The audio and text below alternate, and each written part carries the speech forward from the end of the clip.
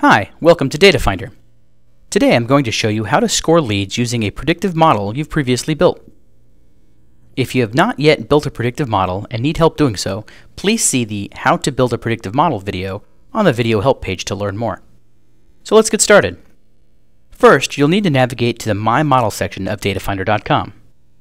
You can do this from Datafinder's homepage by clicking the orange drop-down button and selecting the Predictive Lead Score Builder option. Then, in the left menu, click on My Predictive Models. Here you will see a list of predictive models you have previously built.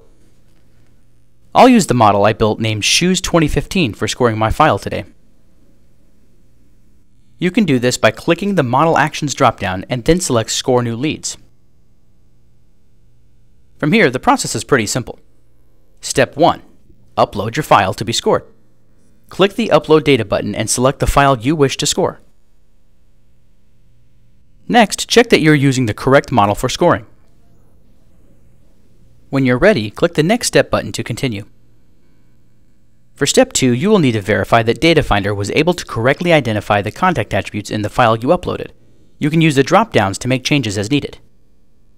This is very similar to what you did when building your predictive model. Remember, your file will need to contain a full name and at least one of the contact attributes seen here: email address, phone number, or postal address. When you are ready, click on the Begin Scoring button below. Now you can see that your leads are being scored.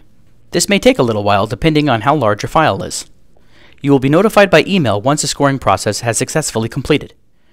You can now score your own list using a predictive model that you've previously built.